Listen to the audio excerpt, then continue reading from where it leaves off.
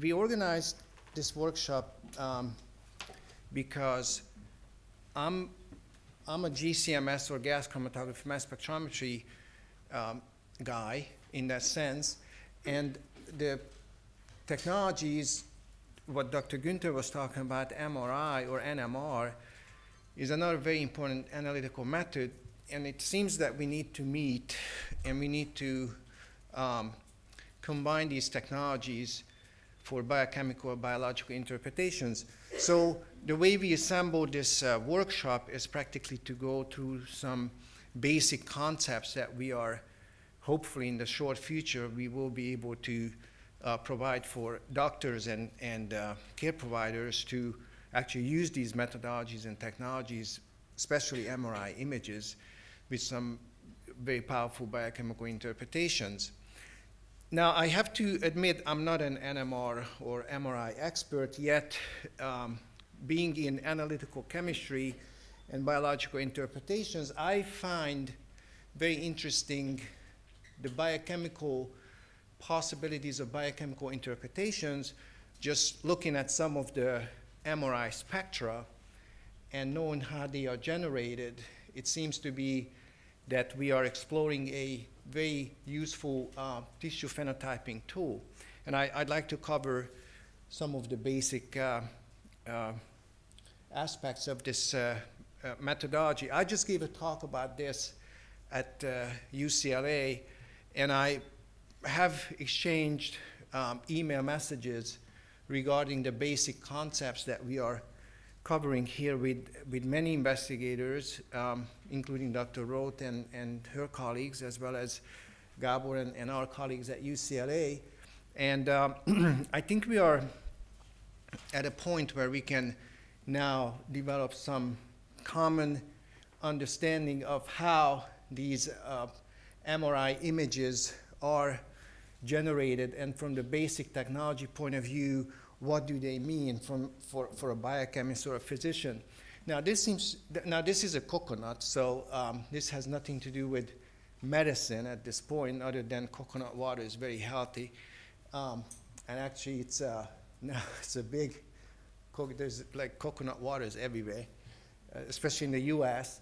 Now it's not the water necessarily, but actually the pulp, the fat, that caught my attention, and this is where we brought in clinicians and biochemists and mass spectrometry experts, because the fat seems to be always the shiny on T1 images, the shiny element, yet water is darker somewhat, and this is a T1 MRI application, and I'd like to tell you a little bit more about how these images are generated, and then we'll develop some kind of a biochemical understanding of what a coconut, like how the coconut looks like in an MRI as it does. Now, Dr. Felix Bloch, I hope I say it right, Bloch, in 1946, came up with this very simple concept that is actually each material or biological complex or physical complex has a magnetic field of its own, and actually it's composed of its particles, and actually you can divert this magnetic field, and there's a time where these elements recover back to their original position, and this time is reflecting on the composition of this material. And obviously this NMR or MRI, that what they use as far as generating an image, uses various sequences are available, but the T1 sequence is what reflects the regrowth of the longitudinal or the original magnetic field in and within the sample.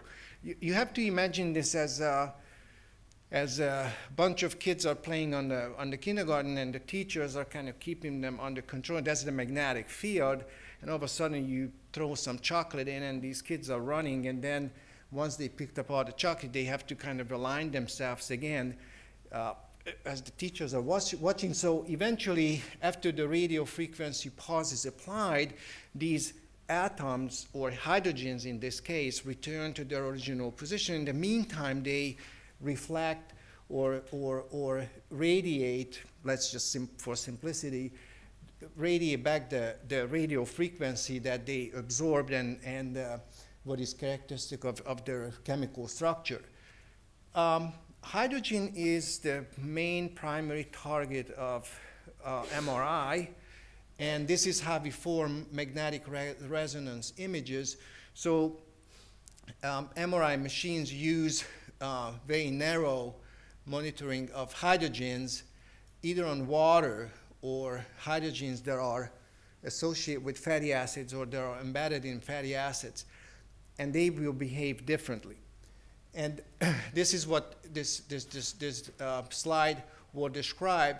The T1 relaxation, the relaxation we mean is when the molecules, after a radio frequency signal, return to their original position, or better to say, the time that it takes to return to their original position. It seems like then in fat, because there are carbon-hydrogen bonds, there are going to be certain spectra that come from fat that is related to these relaxation properties. And as you can see that the hydrogen atoms, as they nestle, as they are in this carbon bonds, they have, and they sit on long carbon chains, which can shield electrons and obviously the protons. They can actually show a very unique image because of their saturation and also because of their chemical bonds with carbons. Water, on the other hand, it's more tend to actually resonate differently, and there is actually a different shielding effect.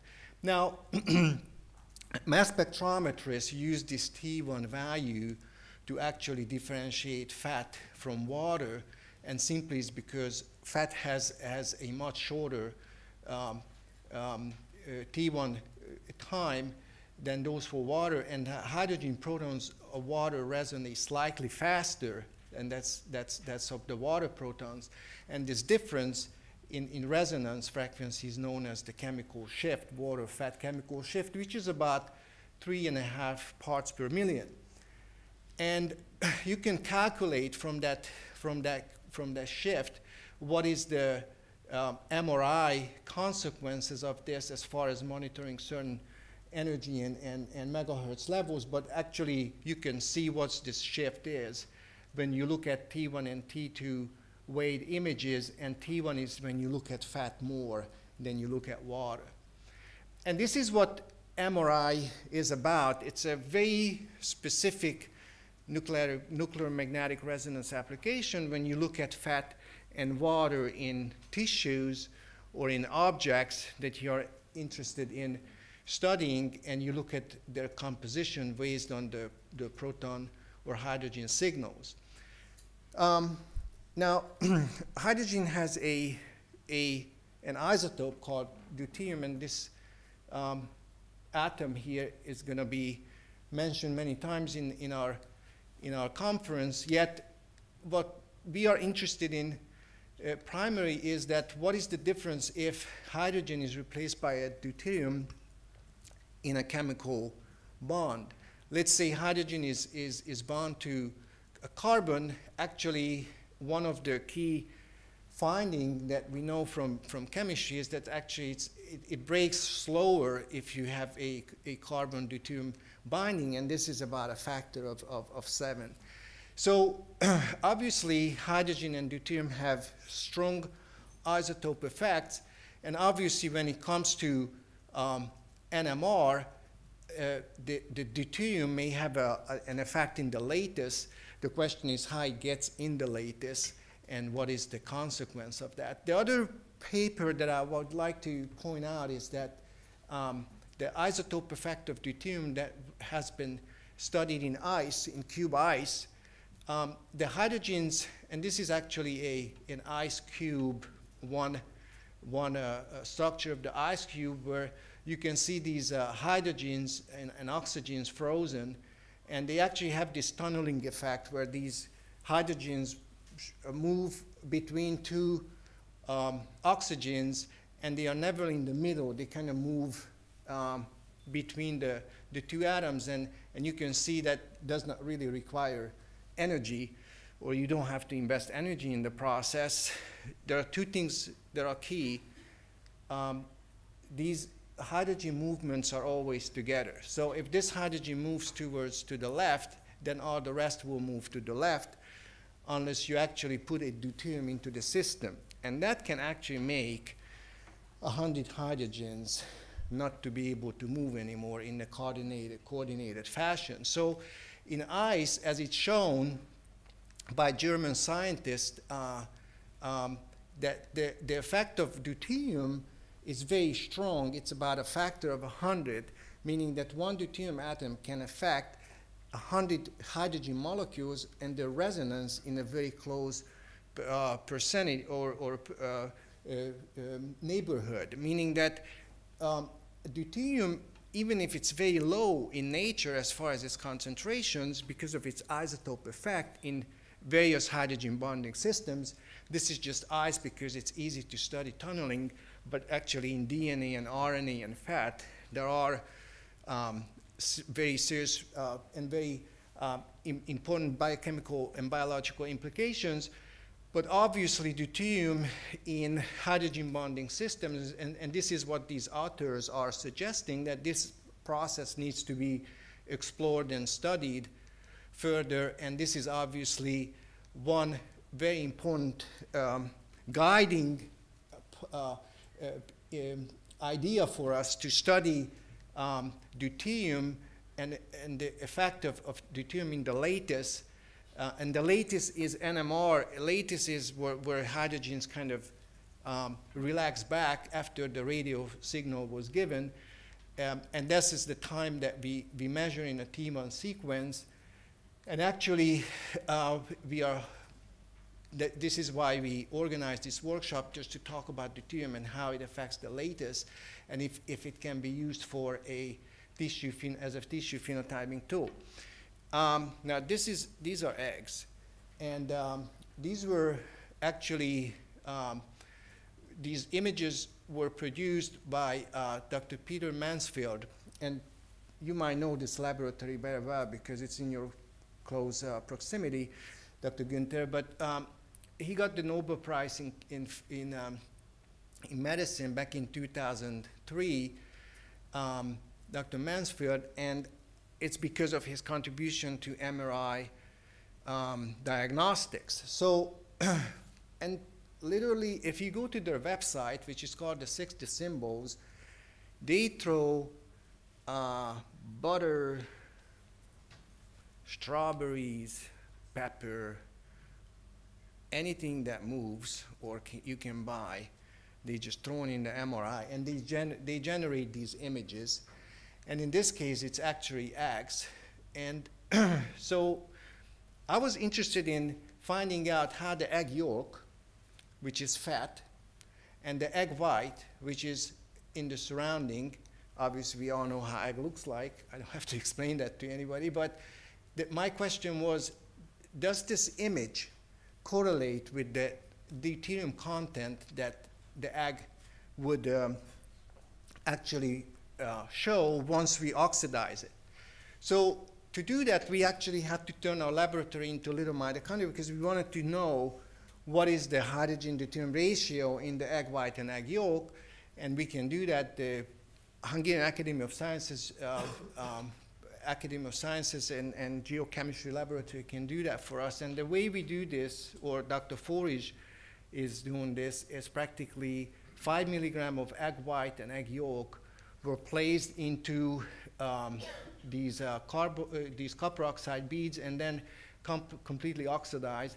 And this is what happens in the mitochondria. Substrates are completely oxidized, and complex 4 would actually generate water from these egg white and yolk dry material, and then you can transfer the hydrogen onto another catalyst, and the CO2 is sucked out, and eventually you can use this hydrogen to determine, using isotope ratio mass spectrometry, you can determine the deuterium and the hydrogen ratio in the egg white and egg yolk, and you can compare that with the image of the egg that we got from the internet, from the MRI laboratory. Now, what is really interesting about the egg is that if you look at the egg, the water content of the egg in the beginning, this is an experiment where actually hens were drinking deuterium depleted water, but let's just focus on day 0 when the eggs are native, meaning that there's no deuterium introduction or there's no deuterium depletion yet. But you can see that the water of the egg white and the water of the egg yolk is very similar. It's about 145 parts per million as far as deuterium concentration goes, and it's very similar with the egg white. So the question is the egg white, we know, is protein?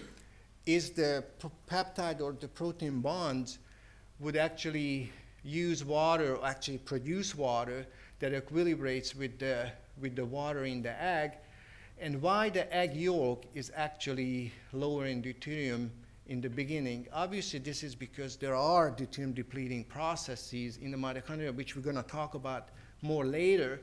But what is more interesting, and this is, I think, what I like to share with you, is that if you get the image, analyze the image of an egg, looking at the background, which is here, number 1, and looking at the white and the yolk, and you generate the luminescence of these egg white and egg yolk, and you look at the color intensity and the luminescence, then you can see that there is a difference, which is about 20%, the egg yolk being more bright. Now, if you compare this to deuterium content of the egg, which we measured using isotope ratio mass spectrometry, you might be surprised that actually, as a negative image of the egg white having less deuterium is more bright, and the egg yolk being more bright, and the egg white being darker as it has more deuterium. And this number is very close as far as obtaining inverse images using MRI of the deuterium content.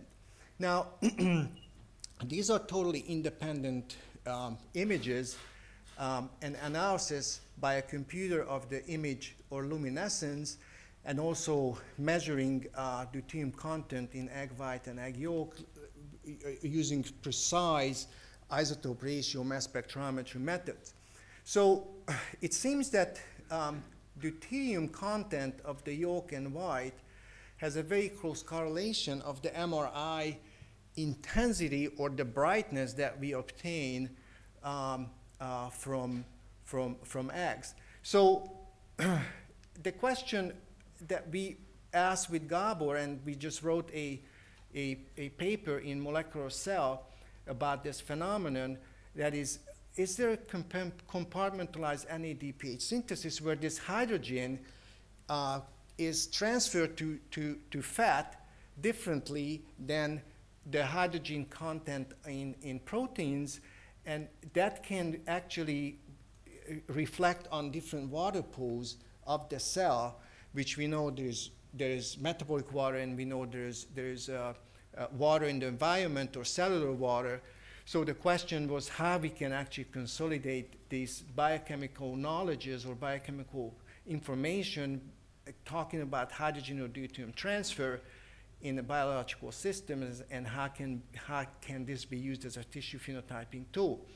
I'm not going to talk about the clinics much, but usually tumors show up as a darker image, and then you can see that T1 sequences seems like, if you look at the imaging capabilities of MRI, and at the latest, if it's deuterium loaded, we believe, and obviously we are confirming this using data from other sources, as well as looking at different biological materials, but our goal is to determine deuterium content of tumors, and eventually correlate those with the image that we see in MRI and give this biochemical information to the hands of clinicians by being able to comment on metabolic water production, which is a mitochondrial function. And I'm not going to cover this in my talk right now, but tomorrow, what that is, how biochemical processes contribute to water production in the mitochondria. So it seems that deuterium can be seen on MRI, not directly, but indirectly. And it's not very abundant, obviously, and it does not give a useful radio frequency signal, but because of its isotope effects and because of its effect in the lattice, there is a close correlation in isotope deuterium measurements and image intensities on MRI images. And we hope now, as we understand biochemistry and the deuterium depleting metabolism of biochemical processes, we hope that we will be able to give clinical tools to the hands of radiologists by understanding image density on MRI and deuterium content of tissues and what caused deuterium loading into various human tissues and how can that be interpreted using MRI sequences. I wanted to thank Brett Hundley, who was just staying in our house in Los Angeles. He's now the new quarterback of the Green Bay Packers, and Dominic knows about him. Are you a South Florida fan, or? You are. You have to be, I know. And Dr. Roach, she told me in the taxi cab she is too, so I just don't know. But anyway, so we'll talk about a little bit more about his involvement in this research. But Gabor is a collaborator. I funded some of this research. Dr. Lee is my colleague at UCLA, and Esther processed the visual for this talk. And this is the funding and some additional reading. And this is Brett before he was drafted to the Green Bay Packers. And the New England Patriots were fighting over him, but actually we are working with him now to understand his mitochondria and his deuterium depletion and his MRI a little bit better. But obviously he's a very fine and very kind athlete, and I just wanted to show this picture. So thank you very much.